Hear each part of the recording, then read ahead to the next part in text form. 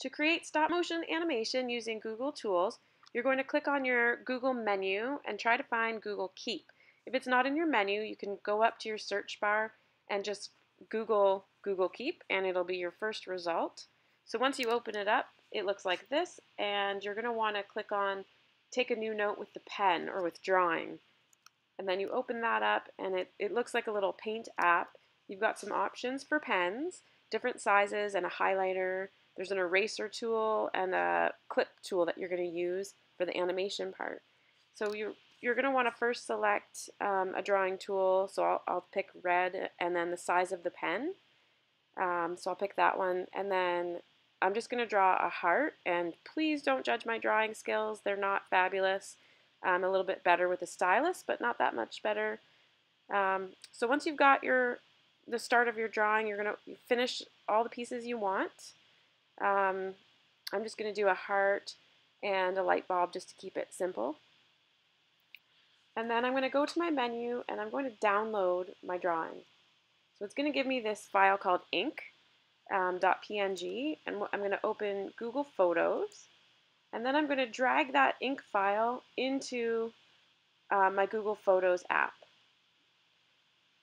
It's going to prompt you with all these different options for syncing your desktop to your Google Photos account, but you don't need to do that.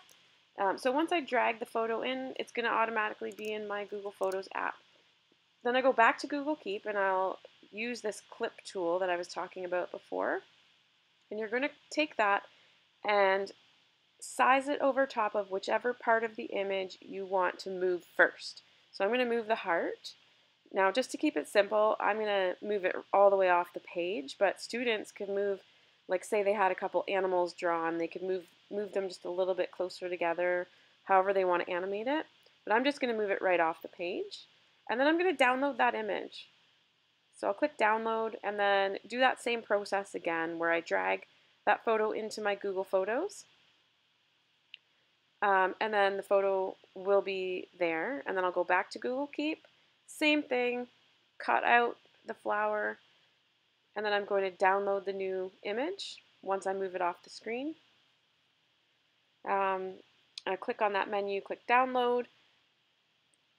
And I'll just drag that right into my Google Photos app. So you repeat that same process for whatever other pieces you want to move.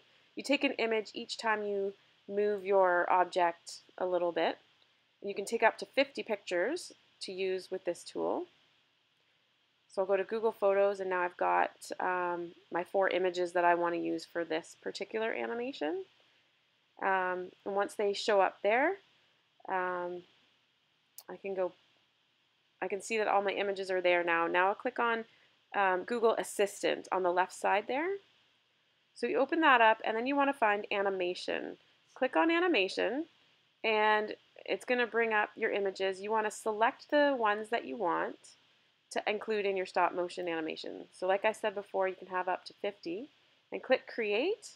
And then in a matter of seconds, you're going to have your stop motion animation. So it's pretty simple. Hope you enjoy that.